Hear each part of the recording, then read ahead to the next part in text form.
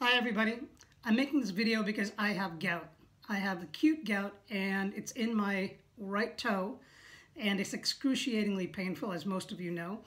And this is the fourth time I've had it, and I'm making this video to illustrate a few of the things that I have found that really helps me from this pain in terms of walking, just putting on shoes, and most importantly because I have a dog. As many of you people have dogs, walking the dog becomes impossible.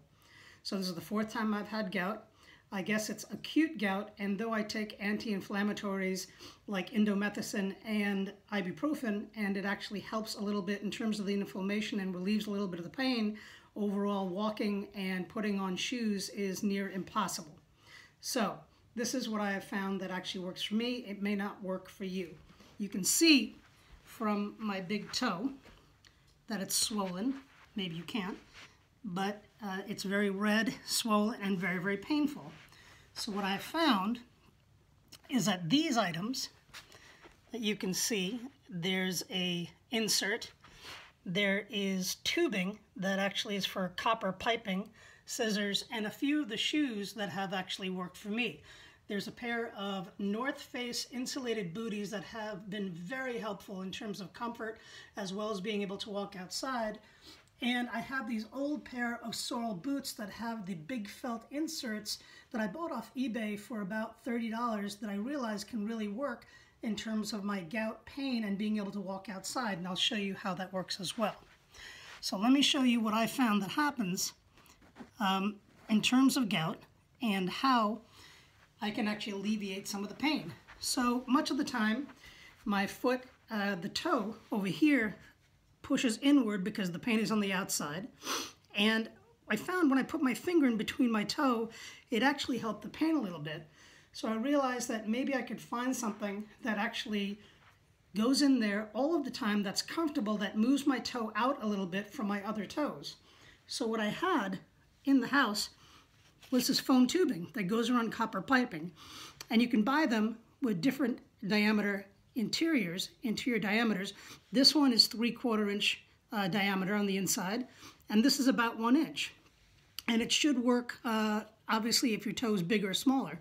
So 3/4 is what has worked for me. So what I did was I cut about a 1/2 inch piece, 1/2 inch to about 5/8, not too wide.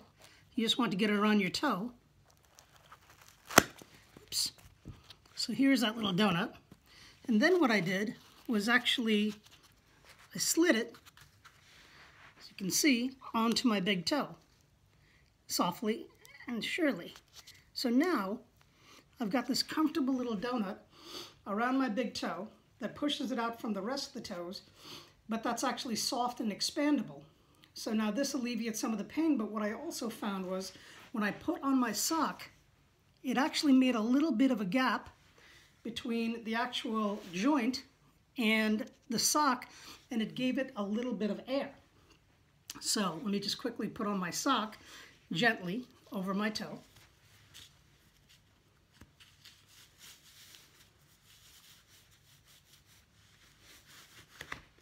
And now you can see that the insulation is in there, but I've got this little pocket of air on the inside that actually removes the fabric away from the joint, so there's a little less pain. Then what I found in terms of actually walking was I had these big Sorel boots with this felt insert. Well, I couldn't put my foot inside because the insert and the boot was still too tight around my toe. So what I did was actually pulled out the insert. Then I took one of my sport inserts out of one of my sneakers, or you can just buy this at any store. It's rubber and gel. And I put the insert in because now there's tons more room inside of the boot once you move the felt insert. Then I found these sheepskin inserts on Amazon, and they're very inexpensive and they're extremely comfortable. I bought a couple of pair for other shoes, and I thought maybe this will work as well to take up some of the gaps in the shoe once you've taken out the felt insert. So now I have that in there. And now I can gently insert my foot, and there's loads of room for my swollen toe and foot. But what's more important, that little insert which I used regarding this foam piece of tubing, has now created a gap here so that the boot is actually not touching that joint. So obviously the boot is loose, so you tie it tight around your ankle and the lower part of your shin.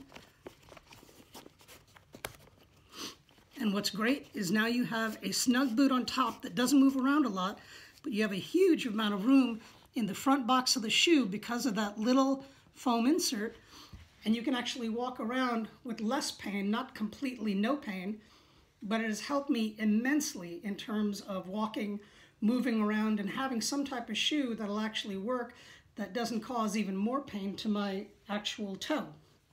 The other shoe, as I mentioned, that I found really works well is this North Face insulated bootie.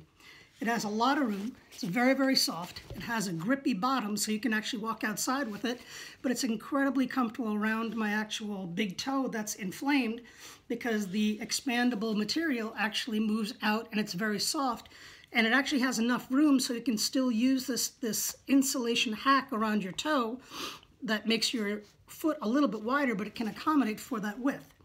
So again, I really hope that if somebody tries this, it actually helps them out.